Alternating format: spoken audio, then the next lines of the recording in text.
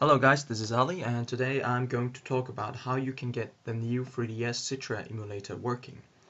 I've decided to make a tutorial because a lot of you have been asking me how you can play games on this emulator. But the first thing I would like to say is that you have to keep in mind that this is a beta emulator.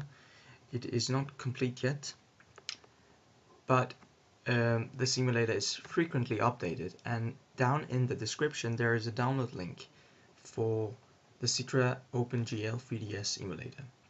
When you click on that download link and you download the emulator and you extract the file, you will see these files, and the one you will be needing is this one called CITRA.executable. As you can see, I'm using Windows. Now when you click on it, a window will pop up and shut down quickly. Now in order for you to boot games on this emulator, you need decrypted 3DS files. Now down in the description there's a link for how you can download 3DS ROMs if you do not have them. I do have the 3DS ROM for The Legend of Zelda Ocarina of Time. Now I have a method of how to boot these games. Now down in the description you will see a link for a website where you can download CIA 3DS ROMs. As you can see, I've downloaded mine right here, The Legend of Zelda, a CIA file. Now the first thing you want to do is you want to download a program called 3DS to CIA Converter. A link will be down in the description.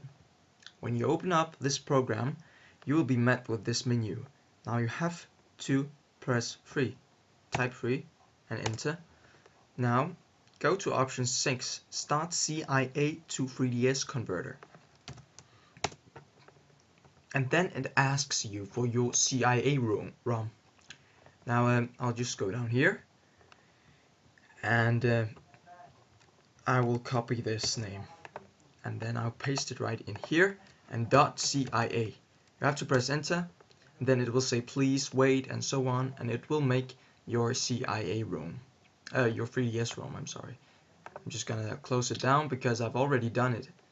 Because when the operation is finished, you'll be met with a 3DS file, The Legend of Zelda 3D.3DS.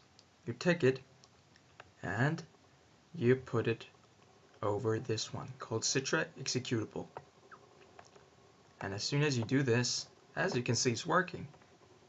The loading sign is right here. Of course, I'm not actually gonna make a playthrough because it's quite slow. I don't know, it's running with 15 frames per second or less. I'm not sure, but I'll just show you the menu and that it's working. Press start. Now, how do you press start? Oh, let's take a look. Oh, as you can see, I've already made a profile right here. My name is Ali, and I'll just press here new game just to show you what's going on. You press A, L, and I. Okay. Is this name okay? Of course it is. Do not remove the game card or turn the power off. As you can see, right up here, link is missing, as far as I know. We go back, and then you just press this one, just to start the game. Start.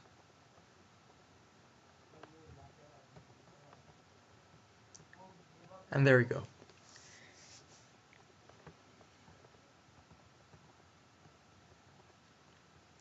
We'll just have to wait now. I think there will be, in about 4 or 5 months, this game will be playable with decent speed, hopefully. Now as you can see, it started in the vast deep forest of Hyrule. Alright.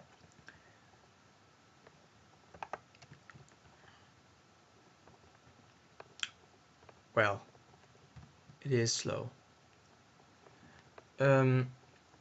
I think I'll just shut it down from now on. And this was all I wanted to show you guys. I really hope you enjoyed this video. and please like and subscribe. Thank you.